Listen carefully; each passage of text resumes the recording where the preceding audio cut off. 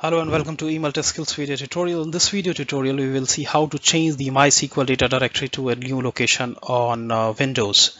So I have a MySQL 5.6 installed on the Windows system, and I need to change the data directory. First of all, let's understand what is datadir. So whatever data goes into the MySQL instance, it resides onto a particular directory or folder where the data which is updated onto the MySQL instance, it is stored. So over a period of time, this particular data directory or the folder grows. So there may be a requirement you need to move this data from one location to another location. So using this demo, we are going to perform that.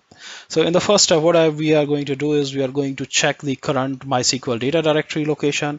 In the second step, we will shut down the services. In the third step, what we are going to do is we are going to change the location from data 3 to data 4.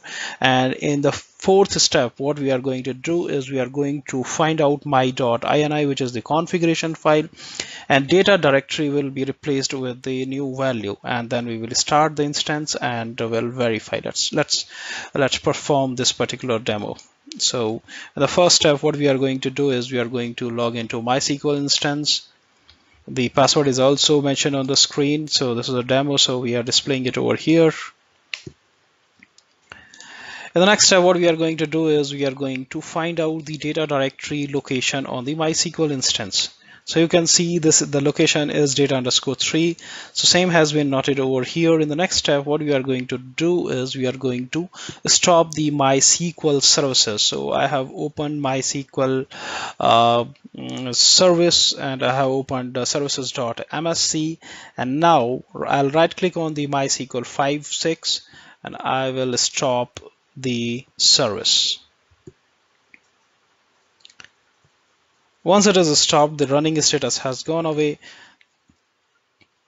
I'll navigate to this particular location, and just to perform this demo, we will replace data_3 with the data_4. So what we are going to do is we are not going to actually copy and paste. In fact, we are going to rename the actual data directory to data_4.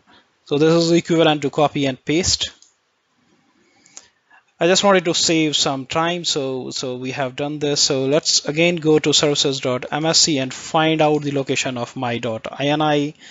I have gone to path to execute, and this is the executable, and then after there is default_files, and if you copy this from C drive to my.ini, this is the configuration file, and we will edit this with the notepad, and we will replace datadir, Control F, datadir with the data_4.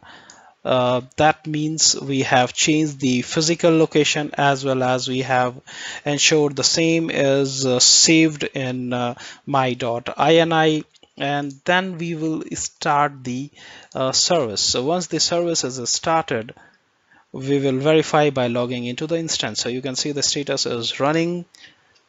Let's exit out and log in again.